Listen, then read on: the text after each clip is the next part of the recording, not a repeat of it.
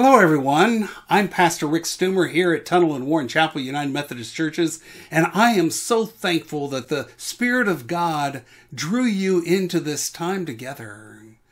We are gathered apart, but yet we are together by God's Spirit. God has been speaking to me in a great deal about unity for the last several months. There's so much divisiveness in our world today, and Jesus' prayer for us is to be one as He is one with the Father. We aren't going to delve into the entirety of that today, but we will this fall, starting September 19th, when we'll be doing a whole church study of Francis Chan's newest book, Until Unity. Today, we're going to focus on what should unify us as Christians and on what we should be building our lives, our churches, and our community and our world.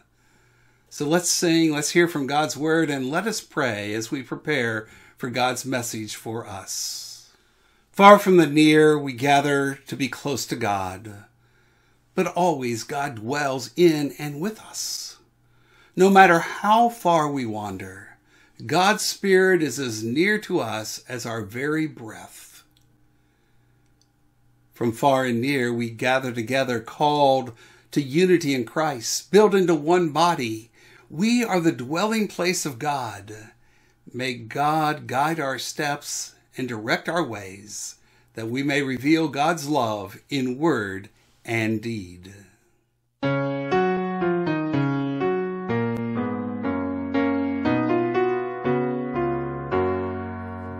Hail to the Lord's anointed, great David's greater Son.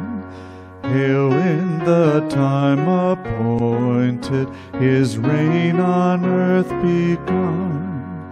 He comes to break oppression, to set the captive free, to take away transgression and rule in equity.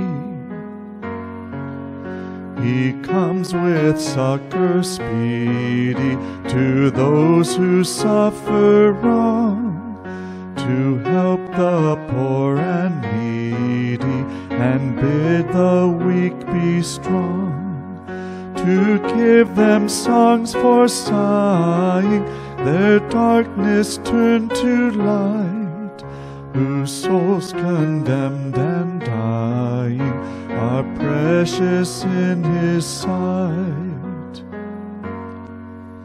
He shall come down like showers upon the fruitful earth, love, joy, and hope like flowers spring in His path to birth.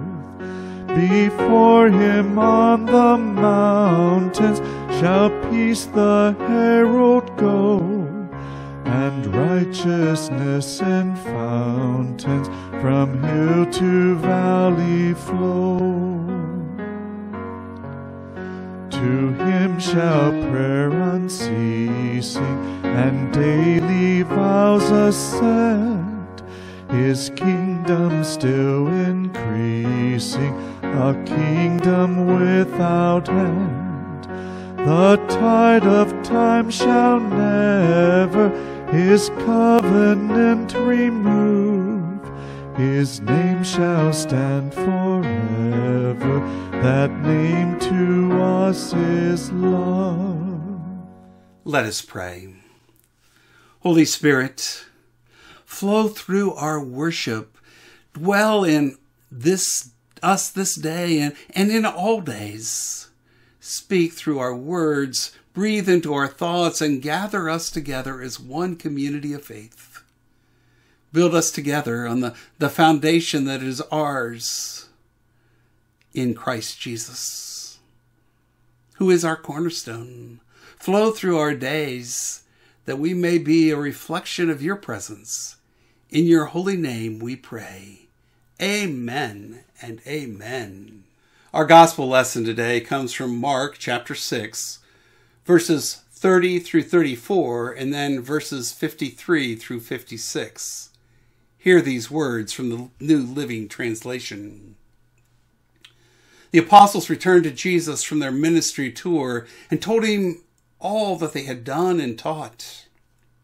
Then Jesus said, "Let's go off by ourselves to a quiet place and rest a while." He said this because there were so many people coming and going that Jesus and his apostles didn't even have time to eat. So they left by boat for a quiet place where they could be alone. But many people recognized them and saw them leaving. And people from many towns ran ahead along the shore, and they got there ahead of them. And Jesus saw the huge crowd as he stepped from the boat, and he had compassion on them because they were like sheep without a shepherd. So he began to teach them many things. And then starting at verse 53. After they had crossed the lake, they landed at Gennesaret, and they brought the boat to shore and climbed out. The people recognized Jesus at once, and they ran throughout the whole area, carrying sick people on mats to wherever they heard he was.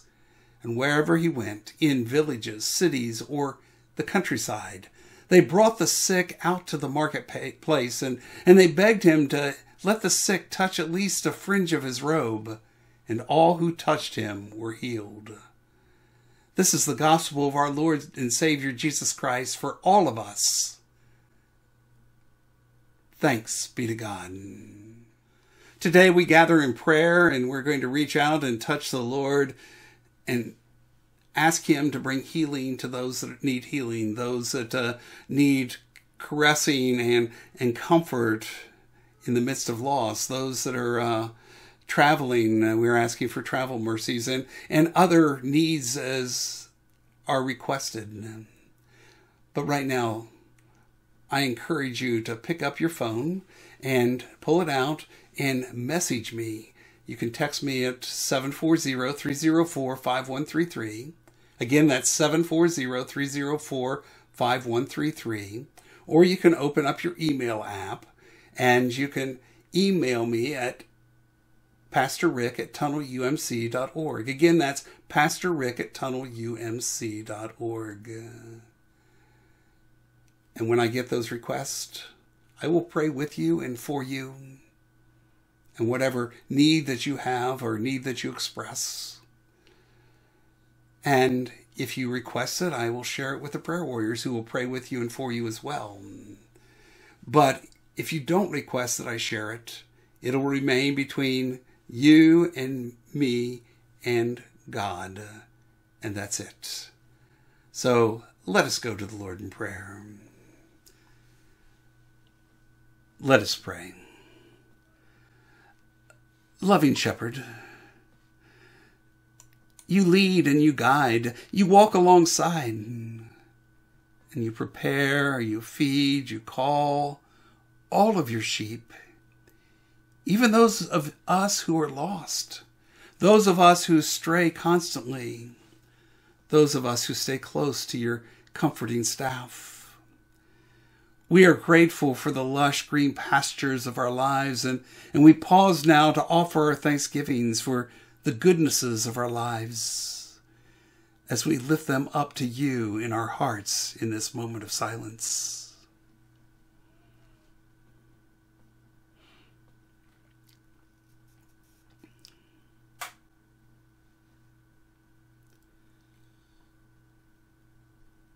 Thank you, Lord. And there's so many who walk in the shadows of fear and suffering and despair. And we pause now to offer our prayers for the broken and bleeding places in this world. We also offer our prayers for the sheep of our own flocks, in our families and our friends, and in this, our church and our community, as we lift them up to you in our hearts.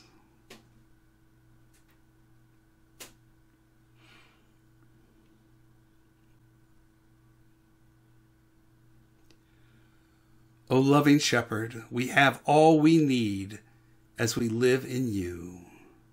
Thank you, Lord. Amen and amen. Our Old Testament reading, or the reading from the Hebrew Bible, comes from 2 Samuel chapter 7, verses 1 through 14a. Hear these words. When King David was settled in his palace and the Lord had given him rest from all the surrounding enemies, the king summoned Nathan the prophet. "Look," David said, "I'm living in a beautiful cedar palace, but the ark of God is out there in a tent." Nathan replied to the king, "Go ahead and do whatever you have in mind, for the Lord is with you." But that same night the Lord said to Nathan, "Go and tell my servant David, this is what the Lord has declared. Are you the one to build a house for me to live in? I have never lived in a house from the day I brought the Israelites out of Egypt until this very day. I have always moved from one place to another with a tent and a tabernacle as my dwelling. Yet no matter where I have gone with the Israelites, I have never once complained to Israel's tribal leaders, the shepherds of my people Israel. I have never asked them, 'Why haven't you built me a beautiful cedar house?' Now go and say to my servant David, 'This is what the Lord of heaven's armies has declared. I took you from tending sheep in the pasture and selected you to be the leader of my people Israel. I have been with you wherever you have gone, and I have destroyed all your enemies before your eyes.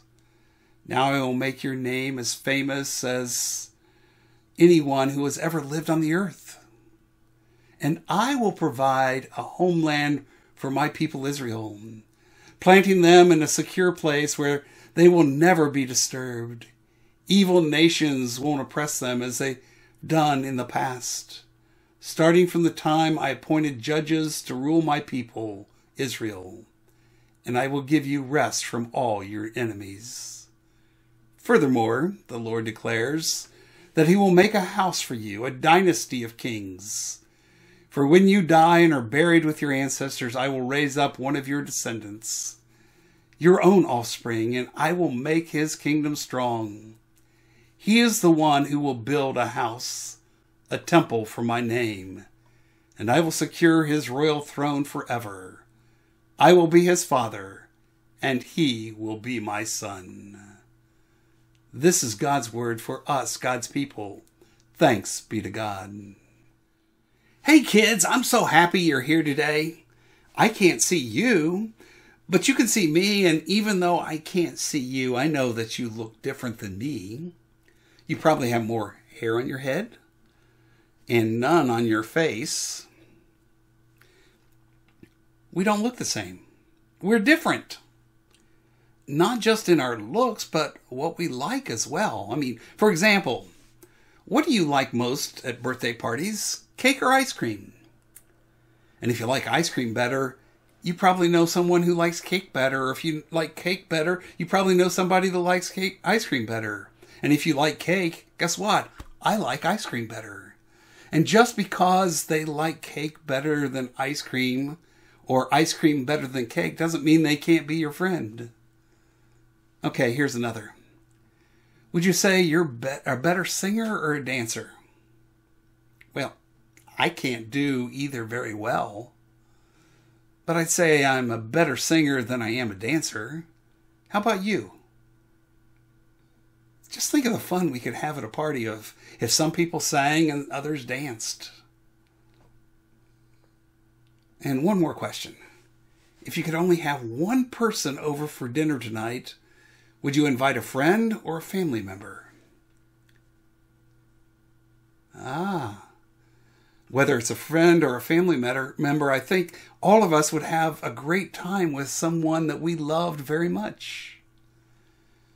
And in our Bible lesson today, we learn that differences make being part of a group fun.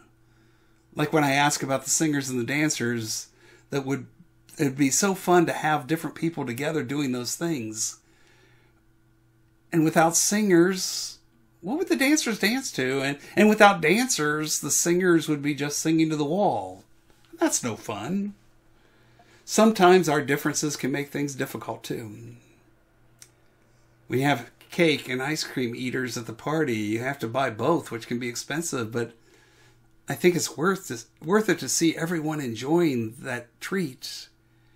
And then you can get to have a bite of both cake and ice cream. Yum. And there's a lot of things that make us different. Some of those things we share with a couple other people. Other things that might make us different, and we may feel like we're the only one like that. And when we feel alone and apart from the group, the Bible calls that feeling like an outsider.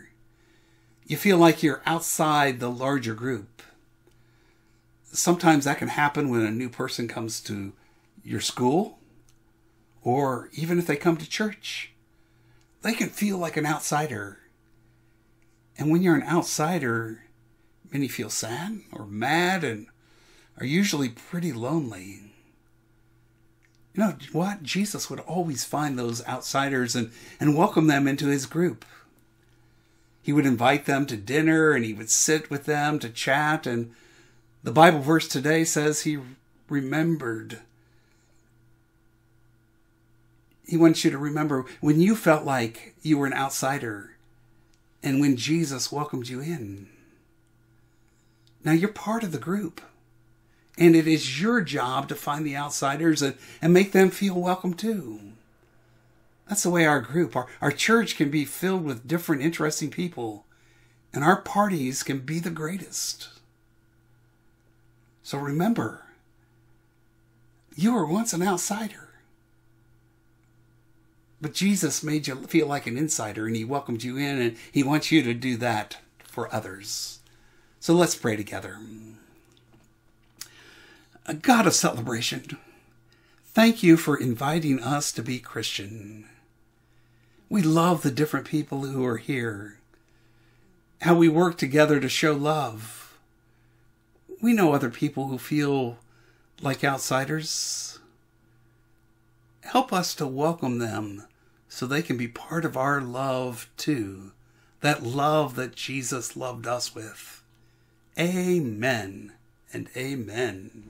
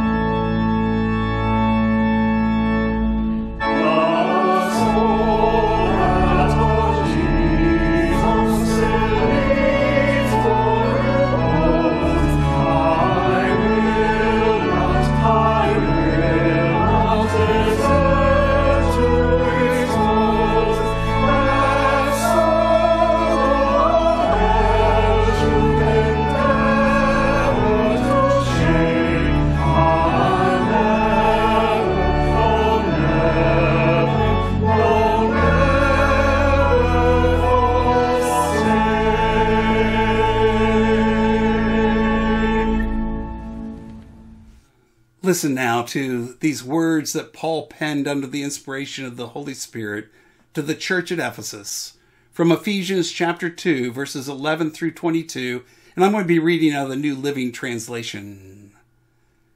Don't forget that you Gentiles used to be outsiders. You were called uncircumcised heathens by the Jews, who were proud of their circumcision, even though it affected only their bodies and not their hearts. In those days, you were living apart from Christ.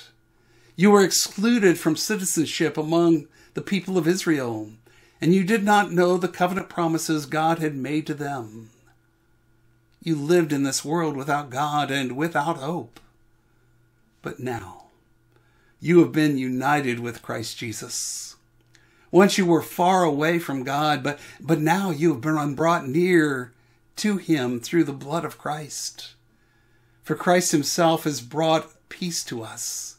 He united Jews and Gentiles into one people when, in His own body on the cross, He broke down the wall of hostility that separated us.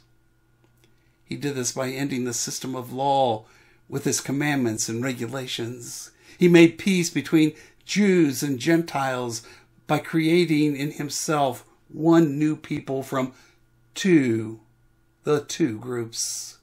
Together as one body, Christ reconciled both groups to God by means of His death on the cross, and our hostility towards each other was put to death.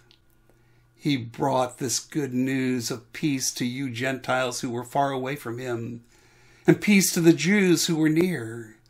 Now all of us can come to the Father through the same Holy Spirit because of what Christ has done for us. So now you Gentiles are no longer strangers and foreigners. You are citizens along with all of God's holy people. You are members of God's family. Together, we are His house, built on the foundation of the prophets and the apostles, and the cornerstone is Christ Jesus Himself. We are carefully joined together in Him, becoming a holy temple for the Lord. Through Him, you Gentiles are also being made part of this dwelling where God lives by His Spirit. This is God's word for us, God's people. Thanks be to God. If many of you know Dolores and I very well, and I know we've only been here about 2 years, but Dolores and I enjoy working with high school age foreign exchange students. It's so cool to experience their enthusiasm as they live out their dream of studying in the USA. They all have some mastery of the English language. Some are better than others, and many tell us they were here to improve their English speaking skills, and some just wanted to speak English without their country's accent. And for many, it's the first time they get to hear English spoken with the Midwestern American accent other than what they hear on the television. The first student that we hosted from Japan, he knew English very well on paper, but he struggled at first with hearing and speaking because we have sounds that they don't have in their language. At first, our conversations with him were slow because he heard it in English, he translated it in his mind to Japanese, then formulated an answer, and then put it back into English and spoke it out to us. And if he didn't understand something, he'd say, "One moment, please." And then he'd input something into his iPhone, which had a translator app on it. And then his eyes would light up, and then he'd answer us. After a while of being there, the translator app went to the other side, and the conversation became more natural and free-flowing as he became more fluent in English. He didn't have to go back to Japanese in his mind before he answered in English. And after a while, some of the other students that we hosted commented that it was awkward talking to their parents and their friends back in their home country in their native tongue because they were so used to thinking and speaking English.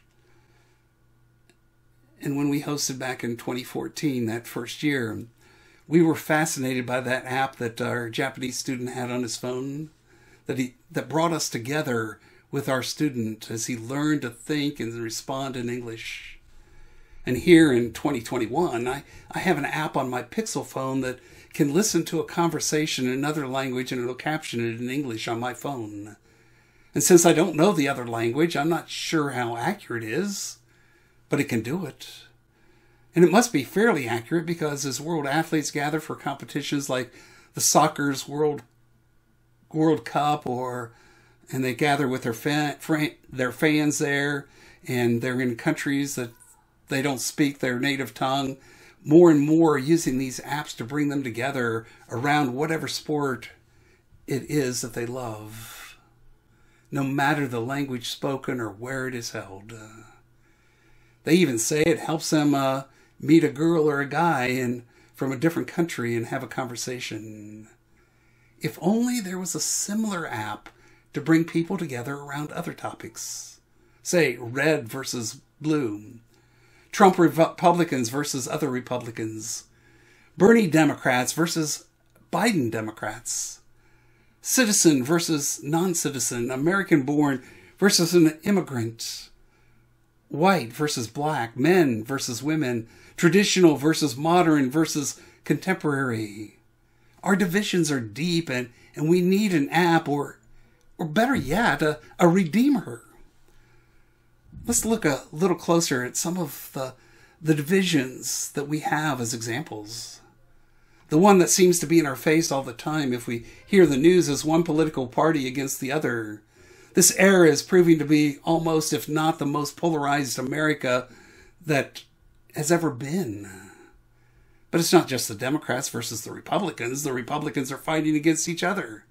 There's those that follow Trump unswervingly and call those that don't rhinos, Republicans in name only.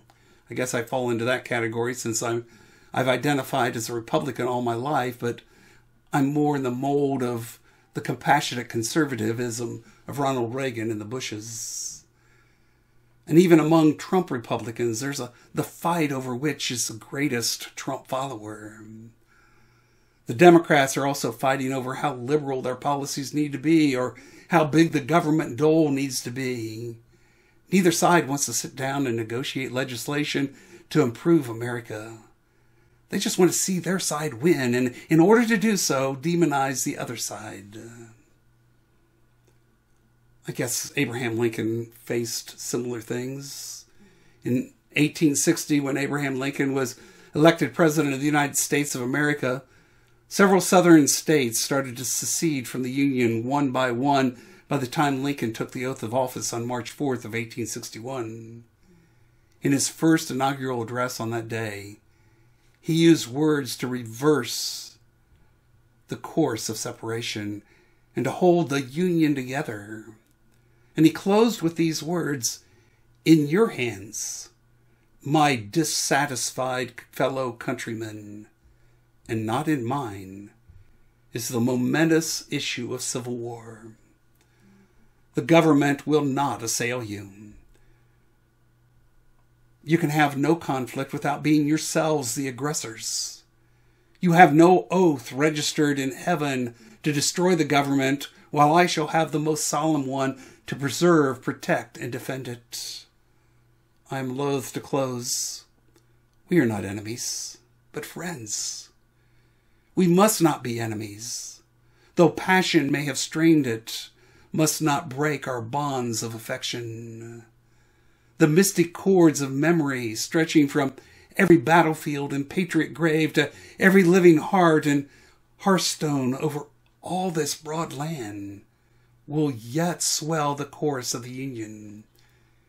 When again touched, as surely they will be, by the better angels of our nature. As Americans, we are aware of our history. We know that these words did not dissuade the Civil War. It was winding down as Lincoln took his second oath of office. So Lincoln, in his second inaugural address, was retrospective and looked to begin reconciliation. He said neither party expected for the war the magnitude or the duration which it has already attained. Neither anticipated the cause of the conflict might cease with or even before the conflict itself should cease. Each looked for an easier triumph. and a result less fundamental and astounding. Both read the same Bible and pray to the same God, and each invokes his aid against the other. And it may seem strange that men should dare to ask a just God's assistance in wringing their bread from the sweat of other men's faces. But let us judge not, lest we be not judged. The prayers of both could not be answered. That of neither has been answered fully. The Almighty has his own purposes. Unfortunately, in our current American political divide, we still read the same Bible and pray to the same God and still invoke God's aid against the other. Both sides feel that they are on God's side, and yet, as Paul writes, Jesus came to break down the wall of hostility. The divide isn't just limited to the political realm. Just ask the people of the 1860s. It spills over into the everyday life. There are countless ways to sort people into categories. And I often hear that we are more divided than any other time in recent memory, and maybe we are.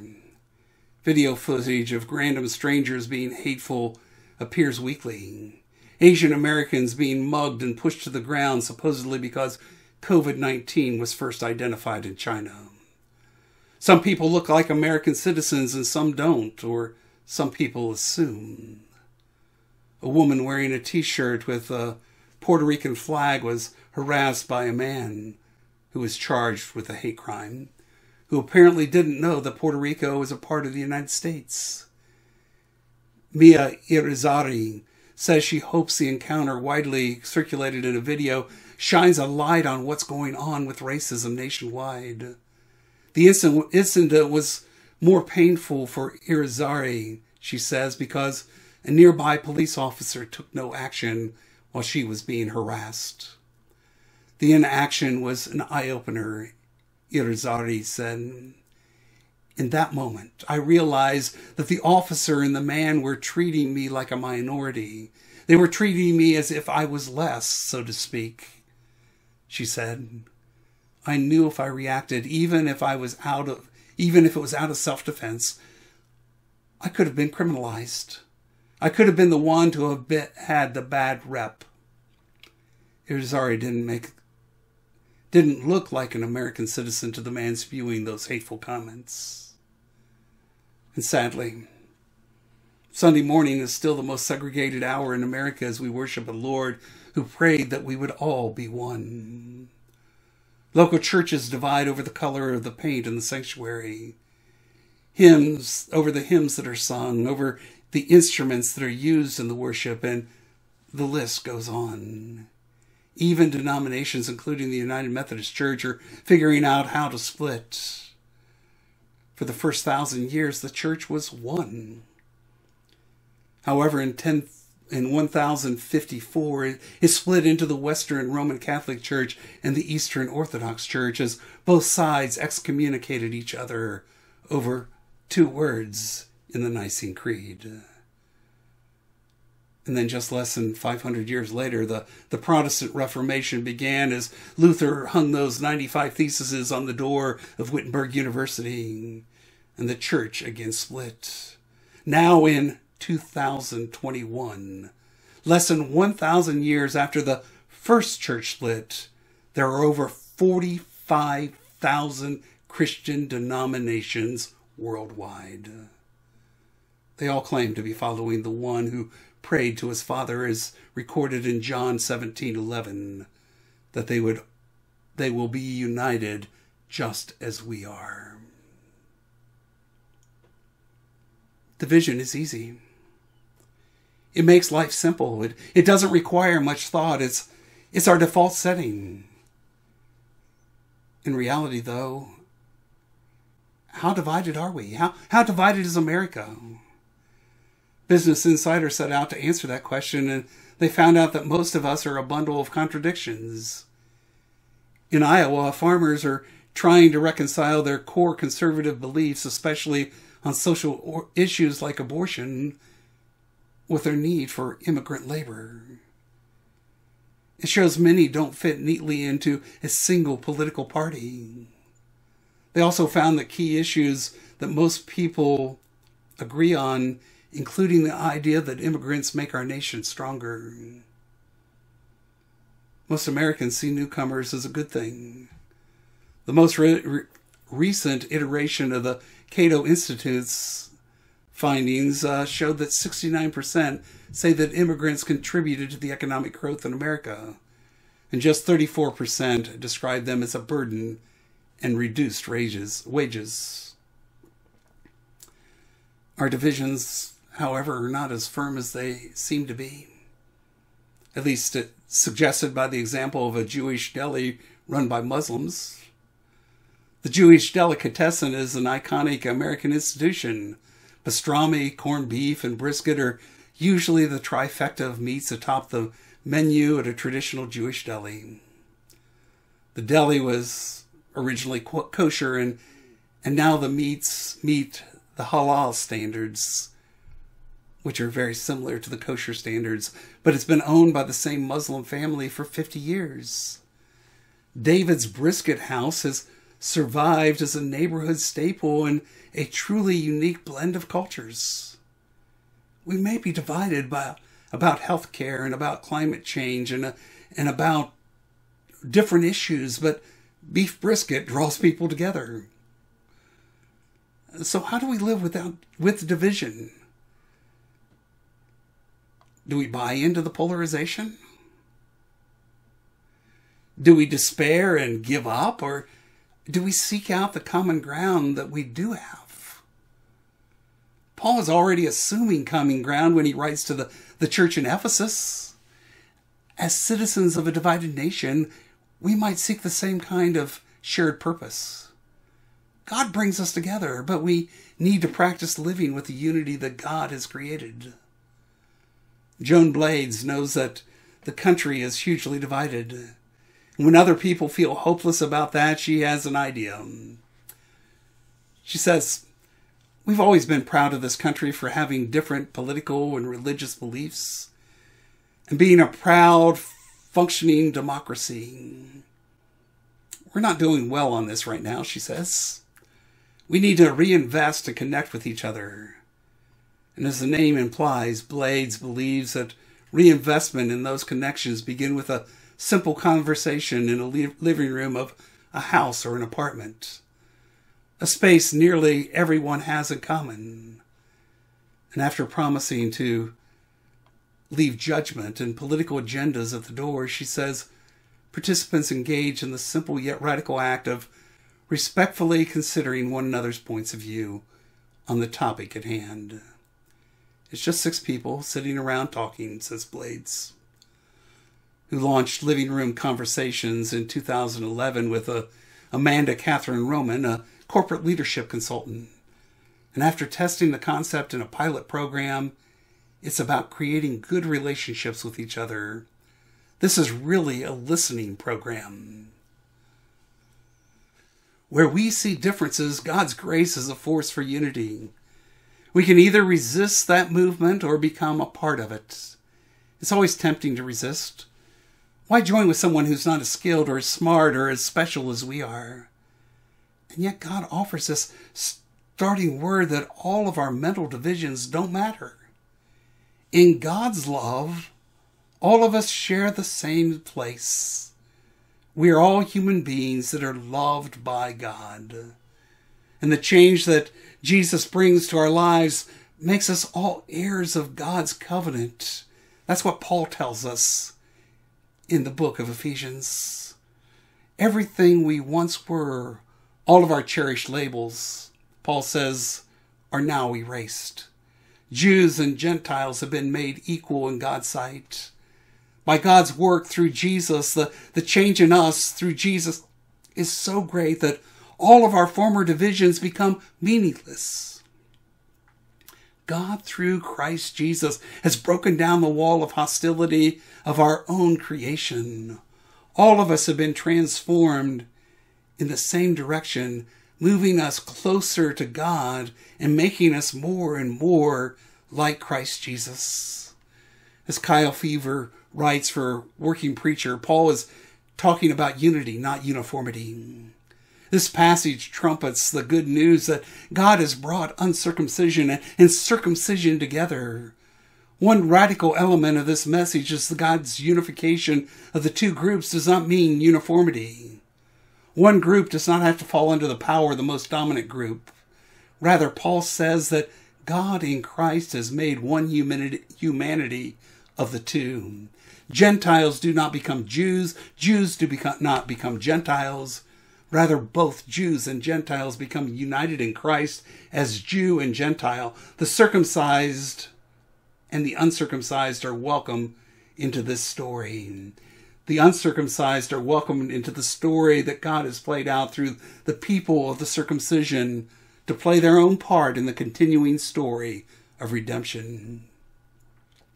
Bridging this whole gap, this huge gap, which defined everything about daily life in Paul's world, is not something that human beings have to work on. And it wouldn't be something that humanity could agree on. But God has already done it, Paul says. If this were our job, we would grow weary or give up. But this is God's work. Our job, though, is to live with this transformation. We are called to live in the kind of spiritual community that reflects this unity. Our transformation is a gift from God, and we pay it forward with lives full of welcome for other people, reflecting the welcome that we have received from Christ Jesus. We are no longer strangers to one another, but people who share a family. Sorting people into categories and treating them accordingly is very simple. Finding the unity that we have with one another takes energy.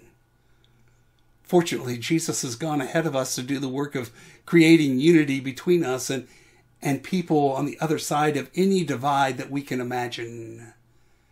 Now our calling is to live with that unity, to bring it to life, to honor it with our shared life. There's no app for that, but we have the power of Jesus on our side. Thanks be to God. Let us pray. God of mercy, we lament that even good actions of reform and renewal had often unintended negative consequences. Lord, have mercy. We bring before you the burdens of the guilt of the past when our forebears did not follow your will, that all be one in the truth of the gospel. Christ, have mercy. We confess our own ways of thinking and acting that perpetuate the divisions of the past.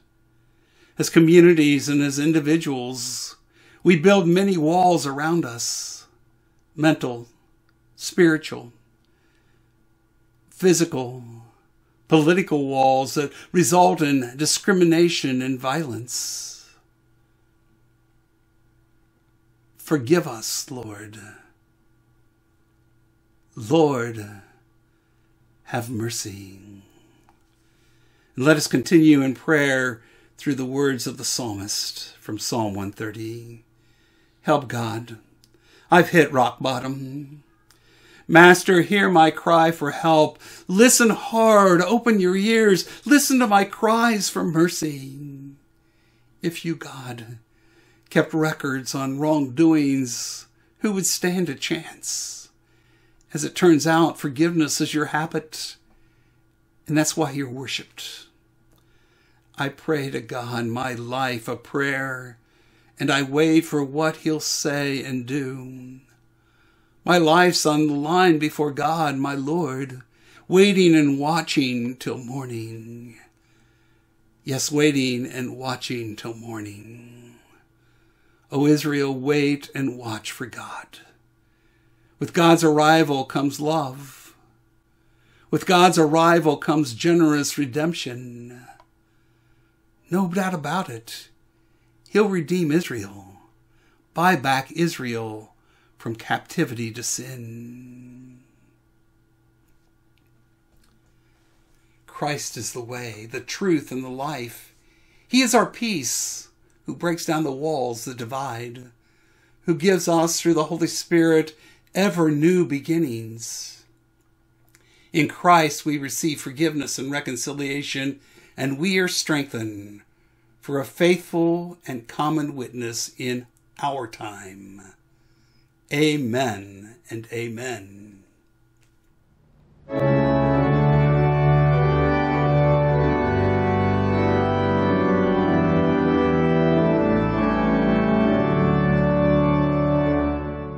Church's one foundation is Jesus Christ our Lord. We are His new creation by water and the word.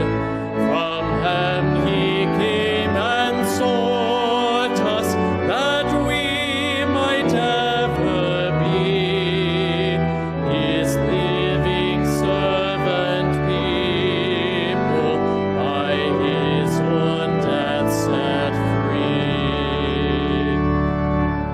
Called forth from every nation, yet one o'er all the earth, our charter of salvation, one Lord, one faith, one birth, one holy name professing, and at one table fed, to one hope always pressing, by Christ's own Spirit led.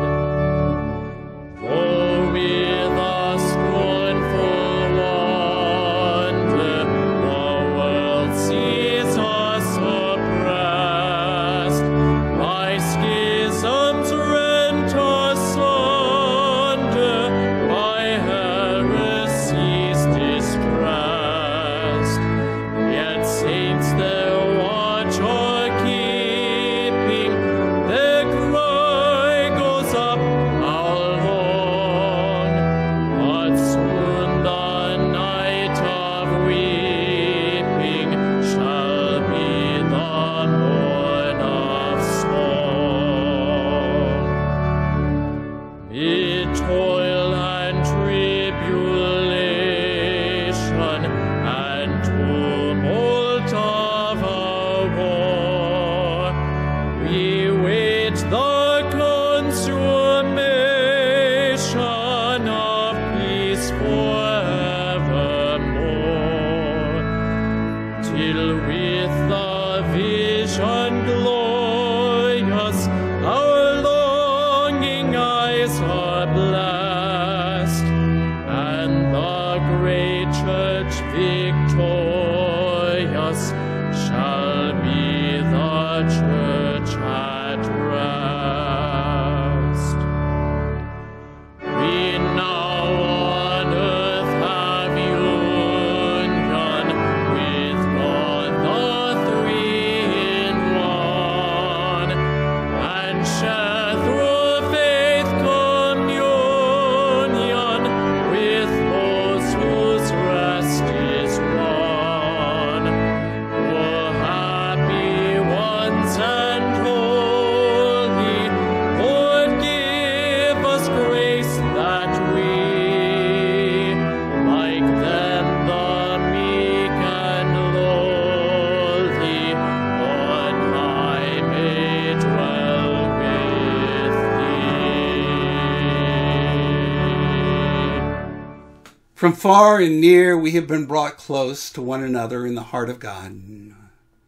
And as we wander forth in the world, may we remember that God dwells in us, and that God's Spirit is as near to us as our very breath.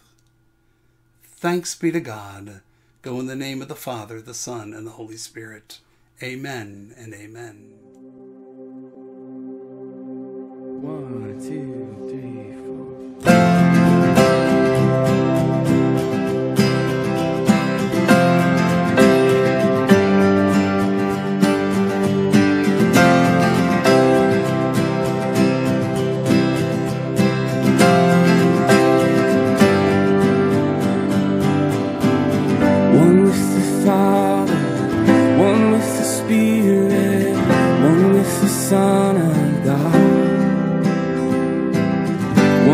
our sister, one with our brother, one family by the blood.